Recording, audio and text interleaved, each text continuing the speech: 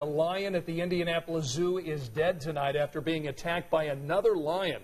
Here's what we've learned. Staff members heard an unusual amount of roaring coming from the enclosure on Monday morning. Zookeepers say they found a female lion named Zuri holding a male lion named Nayak by the neck. Workers tried to separate them, but they were unsuccessful. The zoo says the lions had lived together for 8 years and never gave any indication they were incompatible.